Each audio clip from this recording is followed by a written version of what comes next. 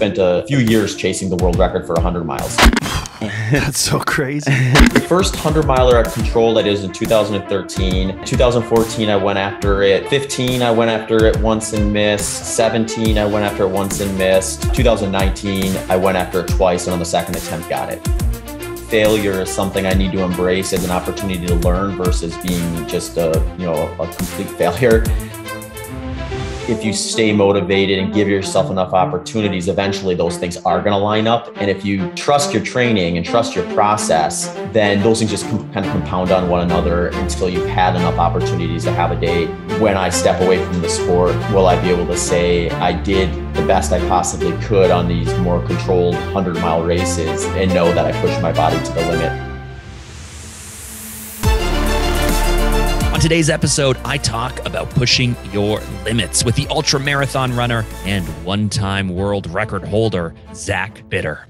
Zach, I know that you started in track and field at university and all of that stuff, but how did you get into ultra marathon running? How did you get into the ultra side of the running? And more importantly than how, why? Yeah, that's a good question. I think especially when I was younger, the why was a lot of it was more directed towards just trying to find something that I was good at and that I could focus enough energy into that would kind of put me in a position where I had an identity, more or less. I think we're all kind of seeking that to a degree, and running was a pretty good vehicle for me to explore that through. I was always really active as a kid. So I think just like finding something where I could express myself through like physical movement was definitely a bonus there. It was something that I had some success at relative to other sports. So maybe that's why running stuck out versus say, a different team sport or one of the more traditional sports or things like that.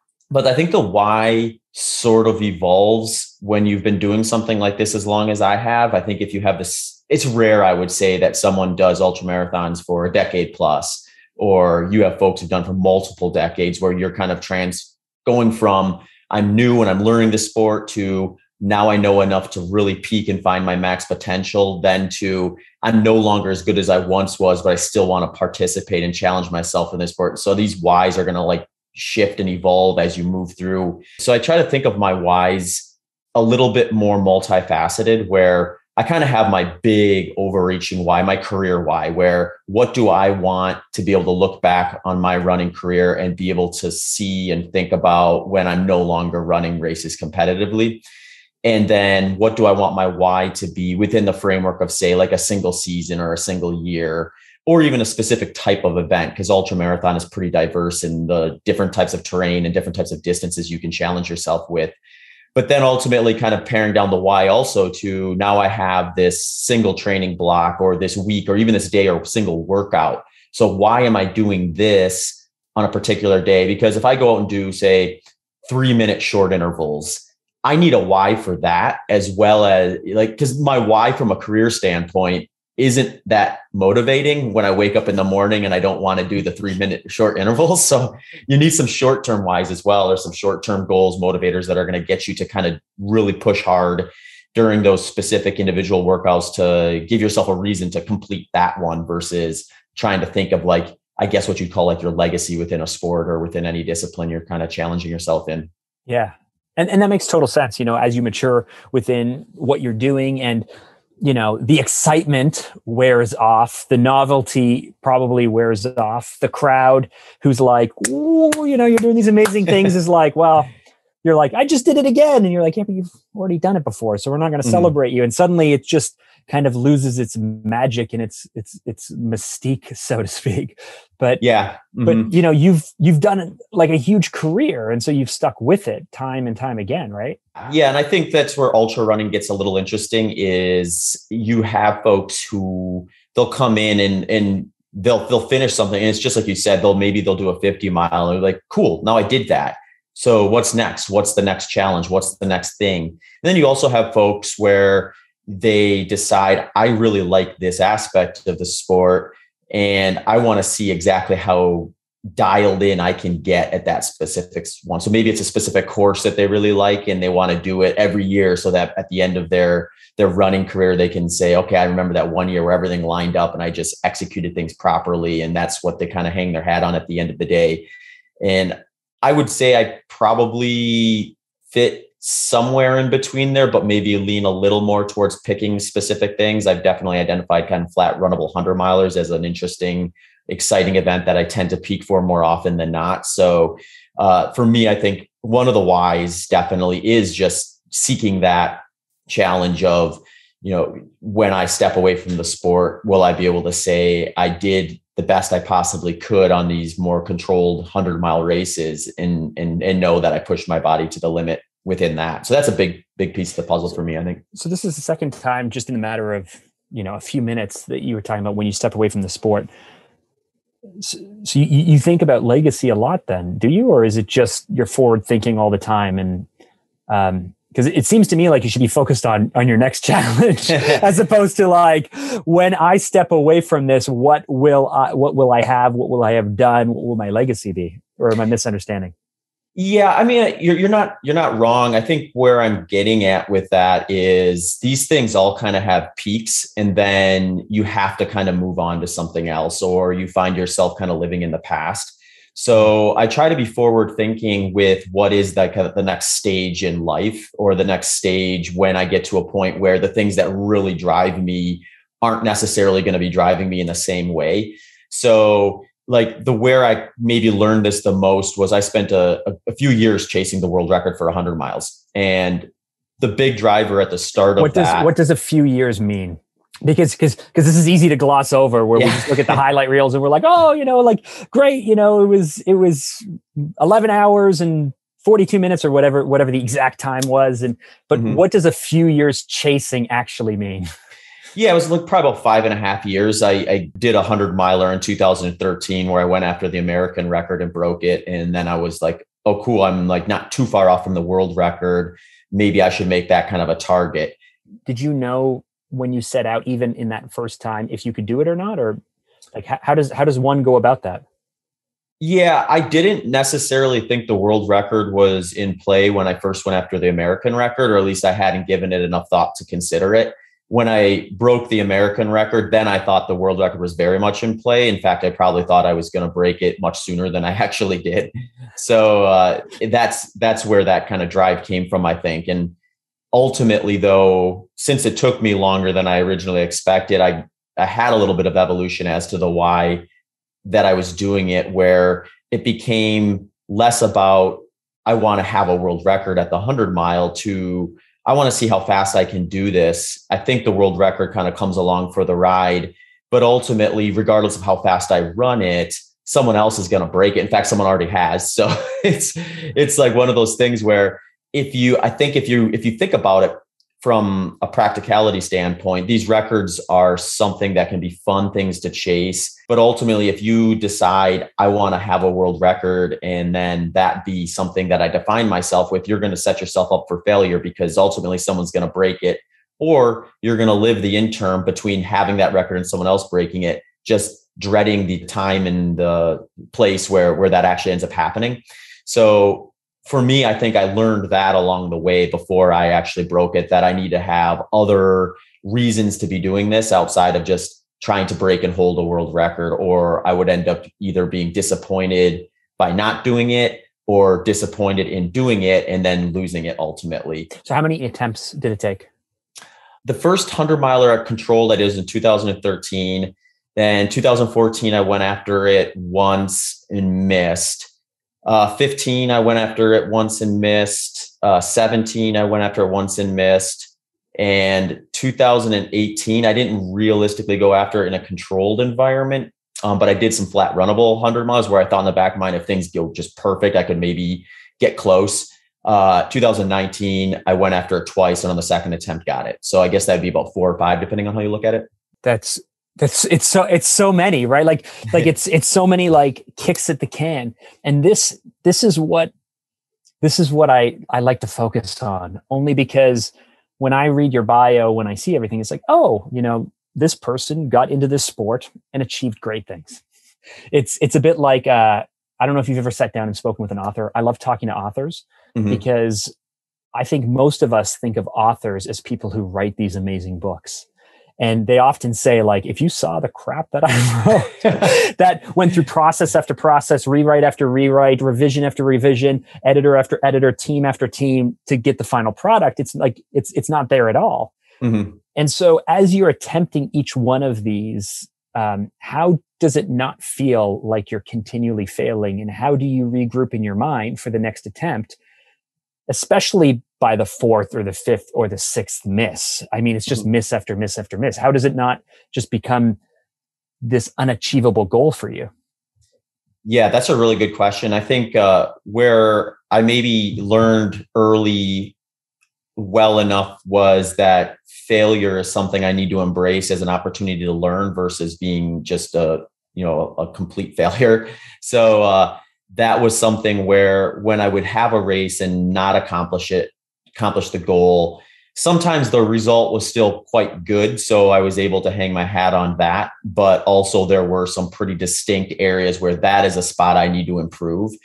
And my curiosity and interest in the sport is high enough where I wanted to really kind of solve those problems. And I think that's maybe where that transition maybe went from chasing an arbitrary record or time goal to finding how fast I can do it, because that would mean finding how fast I can run 100 miles in a controlled environment means ironing out those mistakes, figuring out what went wrong, where I failed, where all that stuff did and went. And that kind of became more of an interesting part of the process to me as I kind of went through it. So it kind of all really like came to a point where I understood exactly how powerful, impactful that stuff can be when I ultimately did break the record, where I had points during that race where previous experiences, I hit those milestones and I was in a position to either go the direction I did when I made the mistakes or remedy it or correct it. And those stuck out in my mind as I kind of reflected on my race in 2019 that went quite a bit better.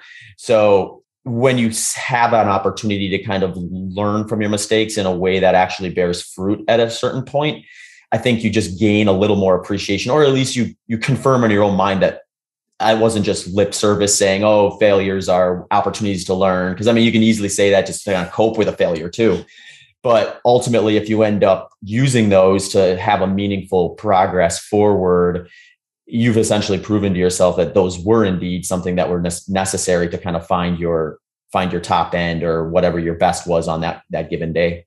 And when the difference between, you called it a miss and then later said failure, but the difference between missing it and the time that you won it, was there really that much of a difference in terms of preparation, in terms of showing up? Or was a lot of this just that things kind of lined up and went well? Because there's got to be a certain element of, of where you are for ground, sea level, and how you're feeling and how you slept and how you ate. And the difference between failing and succeeding, we often think is within our control, but sometimes I don't want to say it's luck because you prepared like heck, but you tried and tried and tried and tried and tried, and then you got it. I got to imagine that in some of those tries, the difference between succeeding and failing was just like things just didn't work out. Mm-hmm.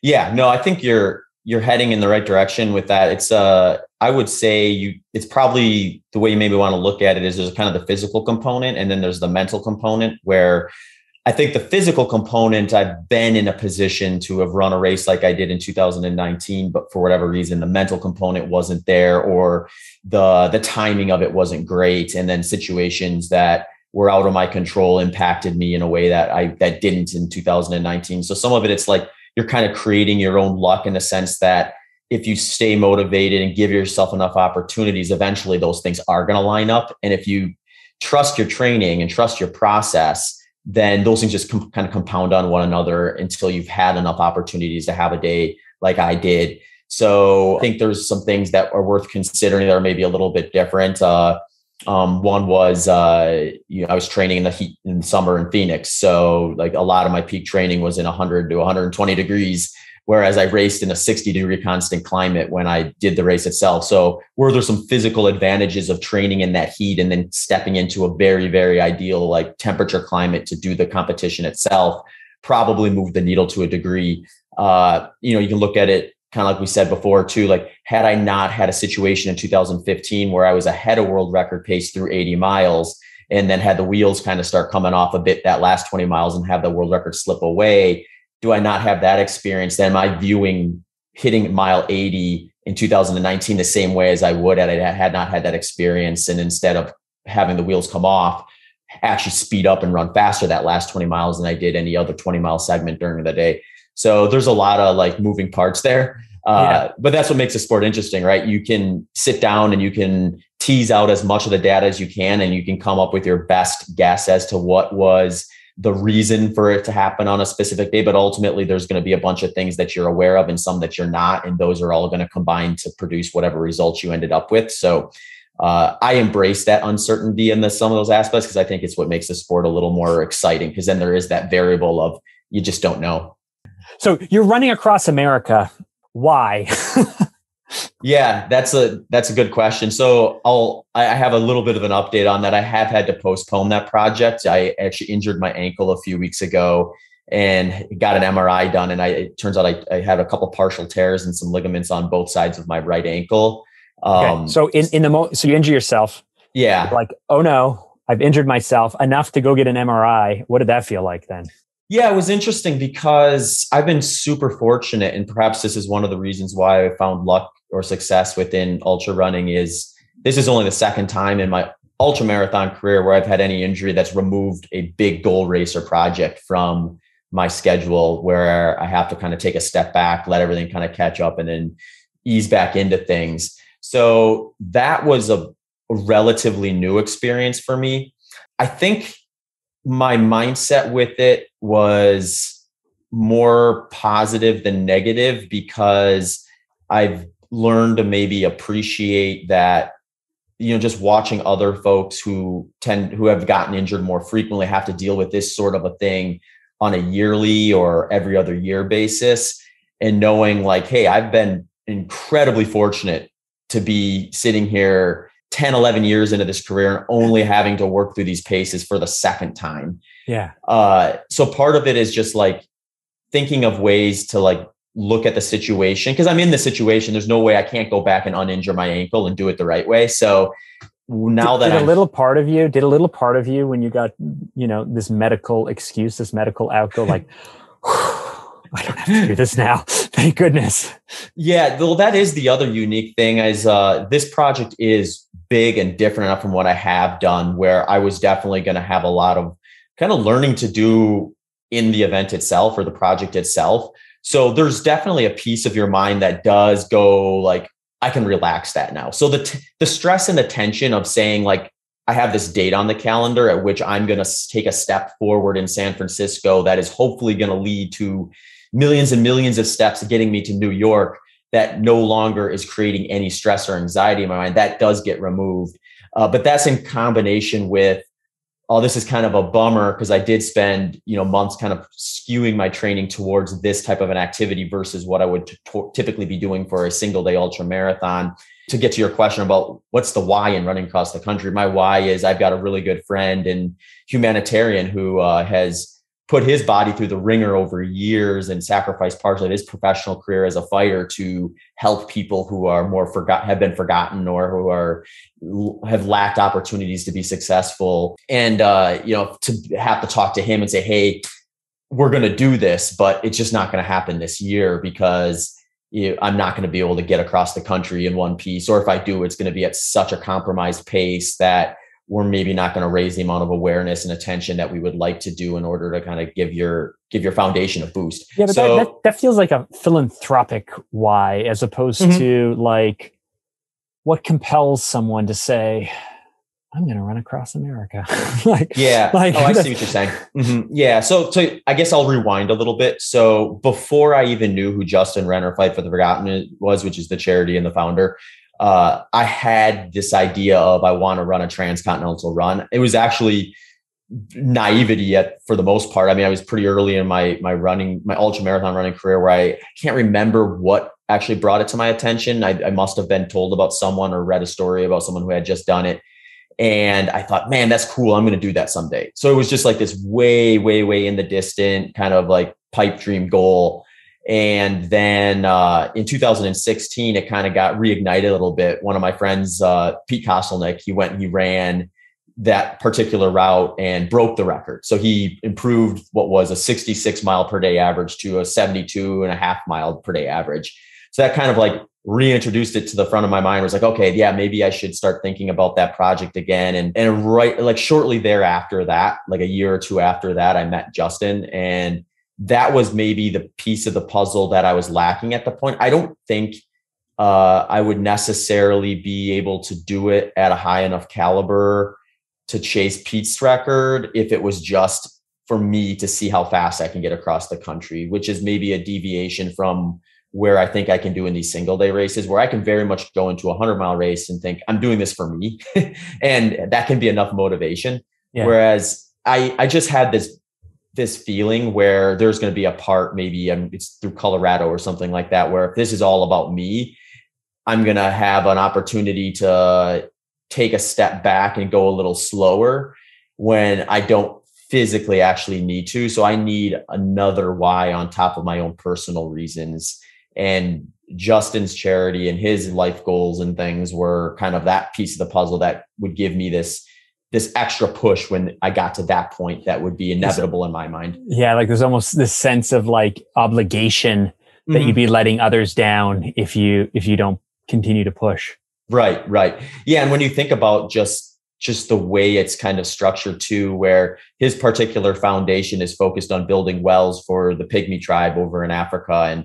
And you know, he's done a lot of work for them to essentially what comes out to freeing up half of their population to do other things other than spend all day gathering clean water. Whereas it's just a really interesting thing because like we take it for granted here because we turn on a faucet and we have clean water. Whereas so then we can spend all day podcasting and, you know, running and doing all this, doing all these other things, these like higher on the hierarchy of need type of things, which is great. But like, if we had to go and actually gather clean water, you know, essentially probably, you know, half of our community would spend their day doing just that. And that's kind of where the Pygmy were. They like the women essentially were saddled with the obligation of going and getting clean water, and they'd spend all day doing it. So once they have a well where they can just draw with it from that in minutes versus hours, now it's like, well, we've got this talent pool or this labor force or however you want to look at it that just went from needing to do this to now we can have them do whatever we want. So now that gives them an opportunity to do more home building, structure building, farm building, things like that. So, you know, when you think about it from that framework, where if I get to a point, it's almost just like living down like your sense of like of ability to decide for yourself.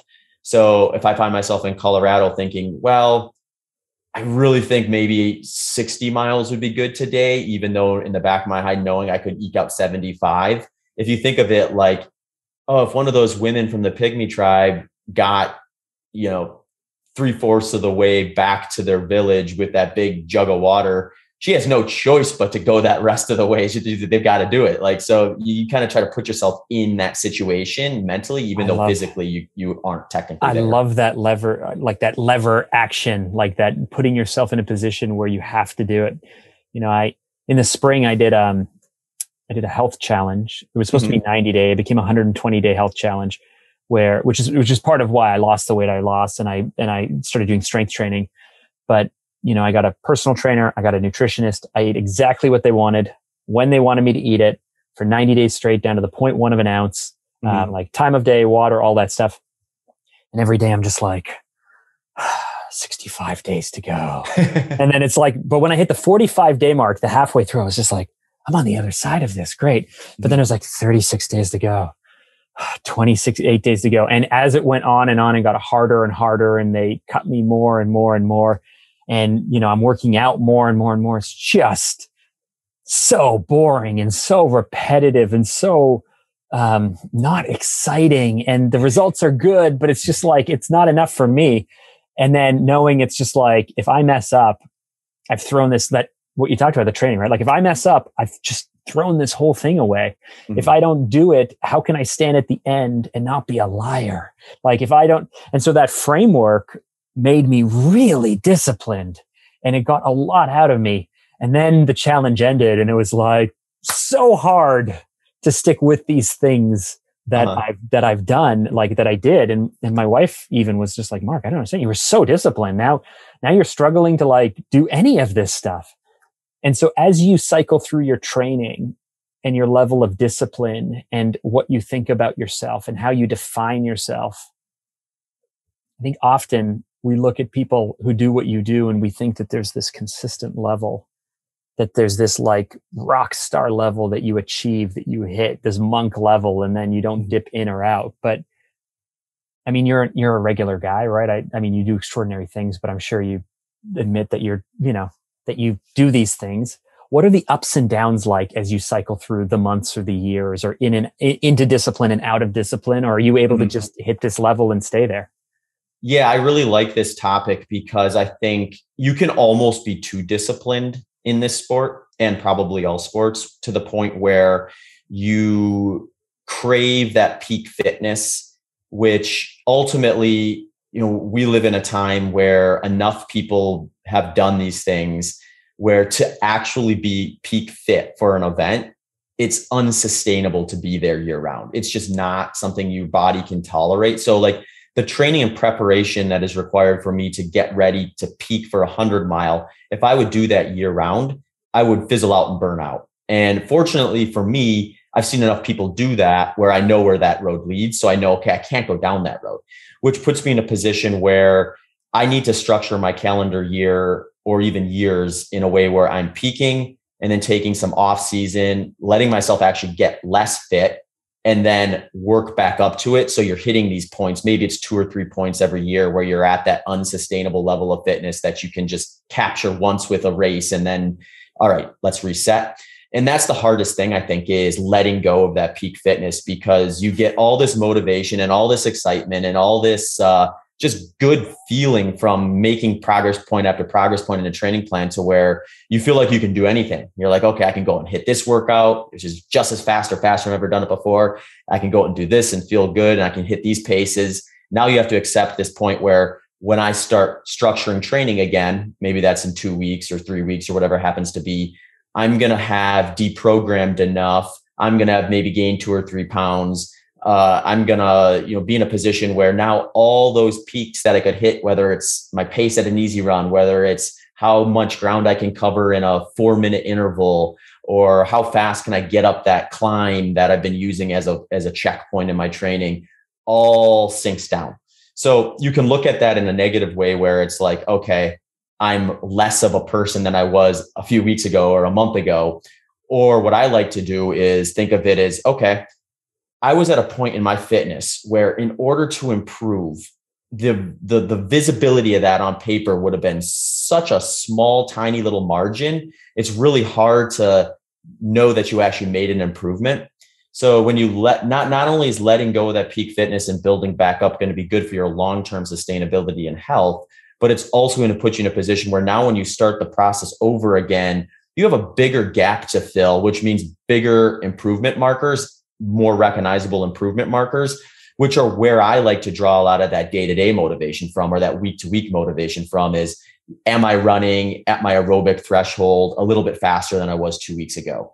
And if the answer is yes, I can get excited about that. I can be like, cool, I'm heading in the right direction. The process is starting again. This is, maybe this time I'm going to find a new plateau within that intensity spectrum, and get all this kind of like shorter term motivation, or what I like to call kind of the small wins that you kind of build into like a training process. So what is that voice telling you because it's not your voice, it's your voice, but it's not your voice. What is that voice? What are the words that voice is telling you when you're starting to spiral on the negative side?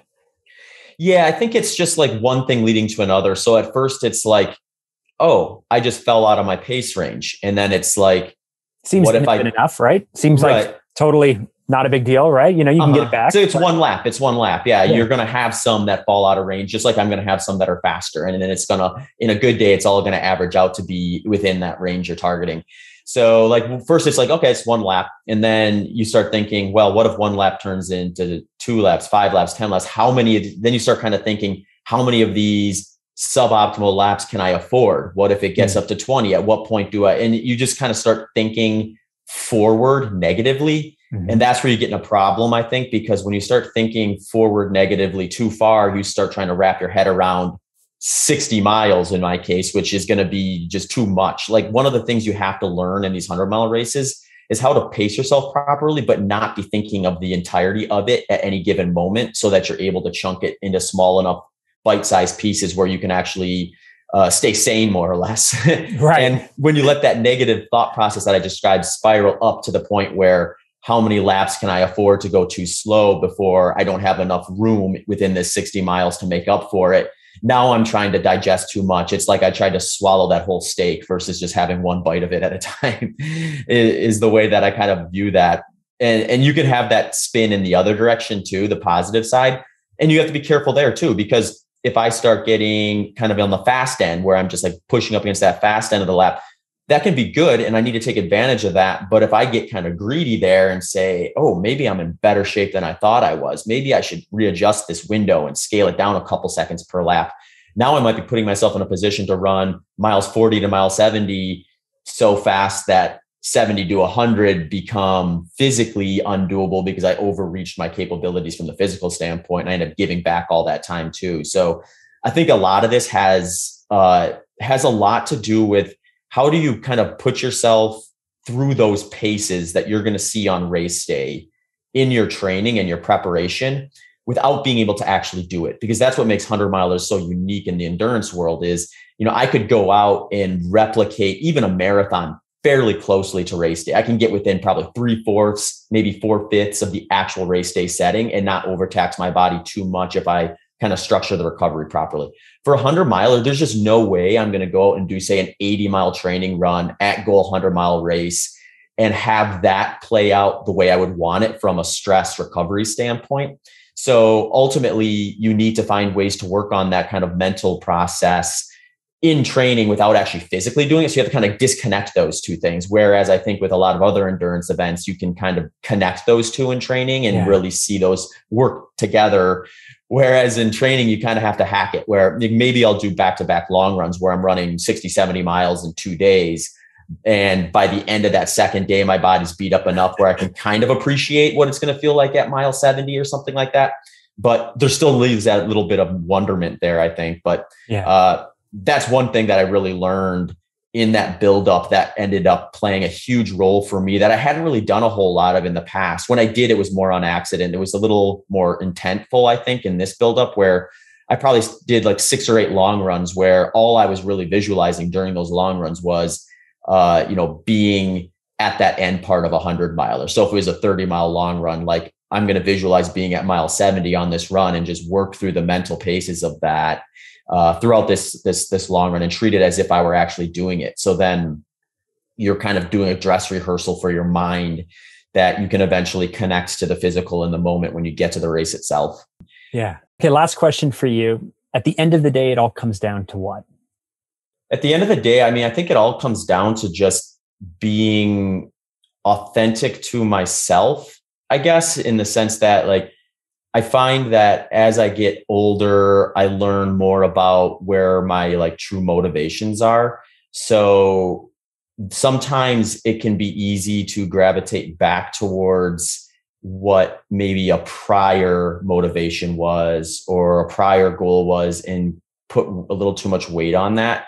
So sitting down or giving myself the opportunity to sit down and actually think about like, really at the core, what is going on here and why, and answering that question. And if that question is answered in, I am doing the things I want to do, then I can, rest easy at night and continue on. Whereas if I got to a point where I did that and was like, you know what, I'm just not excited to do this anymore. There's something else that gets me way more excited, way more motivated. I think I can give more here.